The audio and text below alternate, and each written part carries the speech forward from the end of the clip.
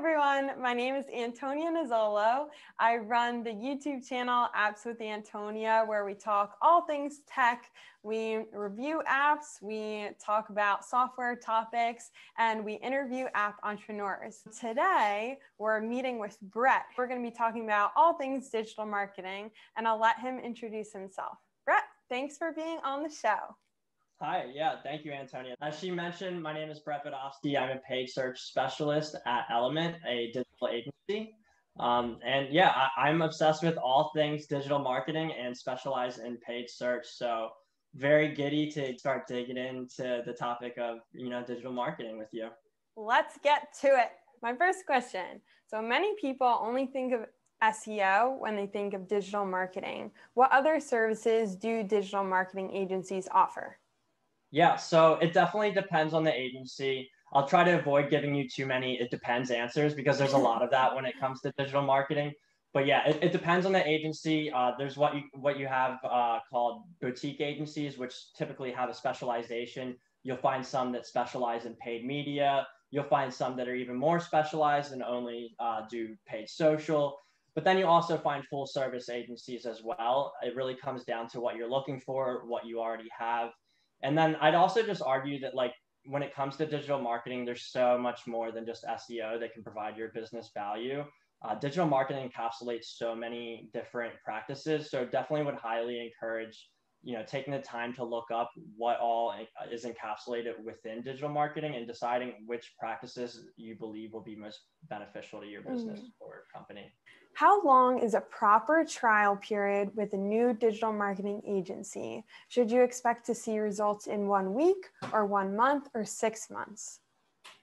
So I would say if you're not seeing anything, any traction by the second week, you should probably start asking some questions like, hey, what have you actually done in the platform to, provide value to us? But it's definitely a loaded question because it depends on the extent of the project or the difficulty of the project. Is this a super large scale account that's going to have 30 different campaigns? Or do they only sell one product or have one lead form that we need to point towards, thus reducing the amount of effort on our end as an agency for you to see results? So yeah, it definitely depends. Again, I told you everything in marketing. Everything in marketing is so subjective. It's very subjective. But I would say generally, you should be seeing results early on. There's always low-hanging fruits that a new agency can help identify and work on. So if they're not working on those low-hanging fruits right away, then I'd be questioning something. So there's so many places to advertise. You can advertise on Facebook, LinkedIn, Google Display Network, and more. How do you work with clients to determine what the best avenues would be for them? Yeah, so if it's a new client, I tend to like to look at what they already have running. If they have no digital marketing set up already, I'm a paid search guy, so that's always one of the first things I try and get people to get started up on. I believe that paid search and paid social present really large opportunities for brands to try and scale and drive awareness and drive sales as well, not just awareness. So those are typically the two channels that I like to recommend the most. But then there's also the factor of you have to consider the quality of your website as well before even considering what marketing channels to use, because those channels are only going to perform as well as your website, right? Conversion rate is dependent somewhat based on what your landing page looks like and the UX and UI of it. So I would recommend to the client, before even considering the channel, let's take a look at your website and just see what opportunities live there. When you think about different levels of the funnel, there's kind of that awareness stage, that brand awareness stage. And when I think about brand awareness, the platforms that typically come to mind are Facebook, Instagram, all the social platforms, and perhaps YouTube as well. Those platforms generally just sit in an area at a touch point that is more of a brand awareness stage for the user. Whereas if you want to target users and create more immediate sales and not necessarily have to nurture them right after, lower funnel tactics are the way you want to go, which would be things like paid search. Your field is always developing and advancing. How do you stay educated in your space? How many hours of studying per week or month might be necessary for someone in your position to really stay on top of things? Yeah, this is a subject that I'm really passionate about, and I'm sure you've seen me post about this stuff on LinkedIn and Twitter, but I like to indulge upon as much information when it comes to digital marketing as possible, especially paid search. So there's a lot of resources that I'll tend to go to look for this kind of stuff. Some of my favorite ones are Search Engine Land, Search Engine Journal. The Paid Search Association is really starting to ramp up their game and live as a source of truth for paid search practitioners.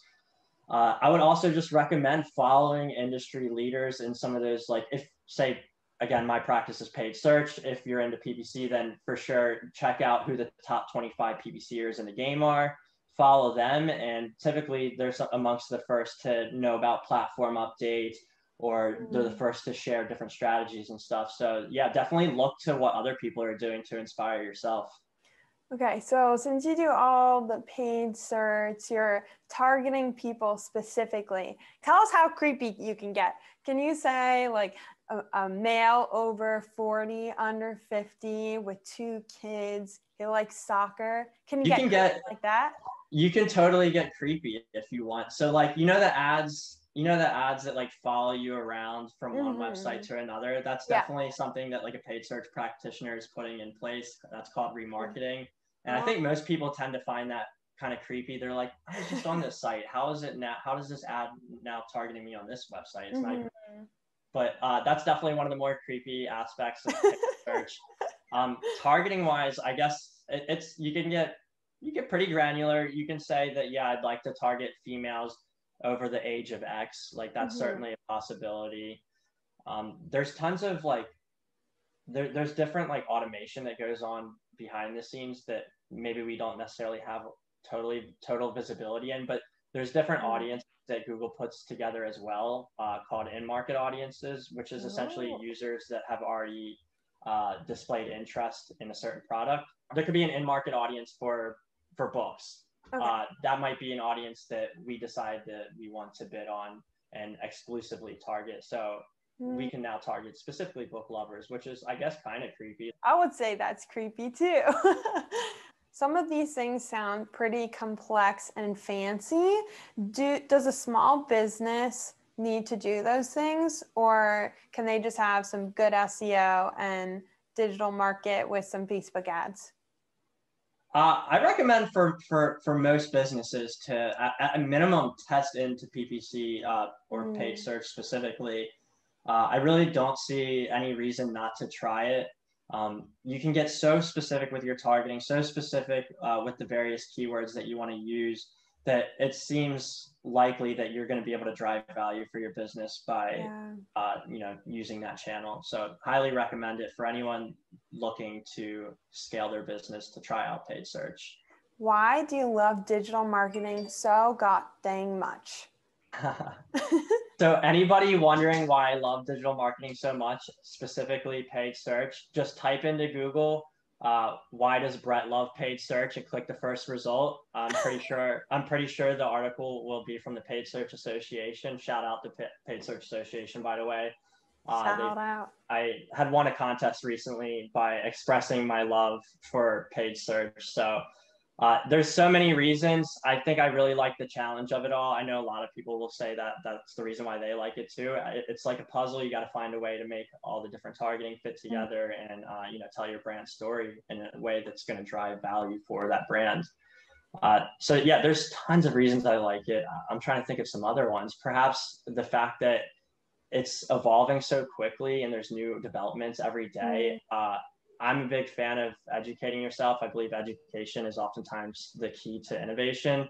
So being that I love to study and research so much and that this is such an evolving field, it just seems fitting for me. You are a nerd, so you like that stuff. That's like, see, I'm laughing when you call me a nerd because I find it as a compliment. I know, that's why I called you it. I wouldn't call you it if you didn't take it as a compliment. There's definitely some things I want to shout out. So shout out to Paid Search Association. Go sign up.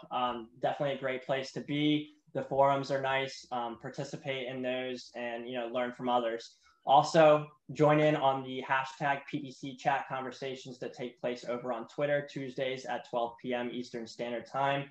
We're also now hosting that over on Clubhouse. Last week we did it in real time. However, I think this coming week or the next instance of PPC chat, we might do it the day after. So we're not struggling to figure out how to do it in real time and conversate about it in real time. Outside of that, if you want to learn paid search, don't hesitate to check out Google Skills Shop. Really great videos there to learn Google Ads. So highly recommend checking that out. Search Engine Journal, Search Engine Land, shout out all those publications as well. Fabulous shout outs. Thank you so much, Brett, for being on the show today. I learned a lot and I'm excited to share my learnings with my clients and other people. Thank you, and we'll talk soon. Thank you. Yeah, it's been an absolute pleasure. And I hope you have a great rest of your day.